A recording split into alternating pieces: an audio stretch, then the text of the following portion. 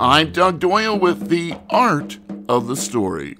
The theme of the 44th annual Marion Thompson Wright Lecture Series is the power of black voices, Afro-Latin identities in the Americas. The annual scholarly event during Black History Month is set for February 17th at Rutgers-Newark. Dr. Jack Chen, director of the Clement A. Price Institute on Ethnicity, Culture, and the Modern Experience, stresses this is a very timely topic. Because of the nature of the multiple colonialisms that afflicted the Americas, from the Spanish to the Portuguese, to the French, to, of course, the Dutch and the British. And then, so all of these different colonialism had different forms of colorism and racism. And then when we get this time that we're in now, in which people are migrating back and forth, and just in the city of Newark, we embody all of these different peoples, including those who are recent immigrants from Africa. So those mixes also bring with them the kind of colonial attitudes and the pitting of people against each other that have happened throughout the centuries. So I'm very aware of that within the Asian American community and the Pacific community.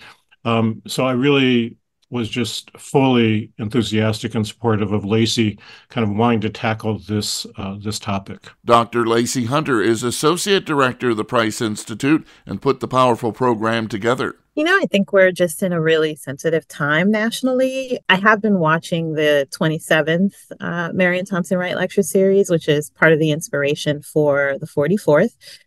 Where we talked about what was then called the Black Atlantic. And in that particular lecture series, Dr. Price opens it by talking about the sort of selective memory that in that moment we were experiencing, right? People saying, I don't think we need to talk about slavery anymore, or maybe we don't need to talk about immigration from Europe anymore. Let's try and tell a story that makes us all feel good. And we are still in that moment if you've been around a while, or we're back in that moment. And for Black communities, Black communities that are generationally from the United States, there's something interesting about the way that we overlook our own ethnicity.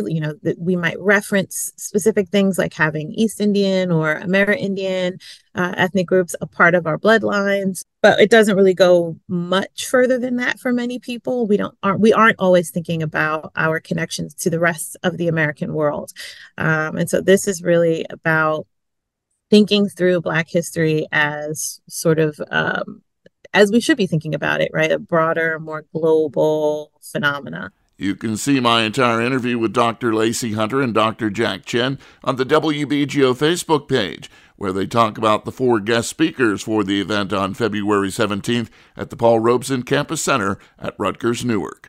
I'm Doug Doyle, WBGO News.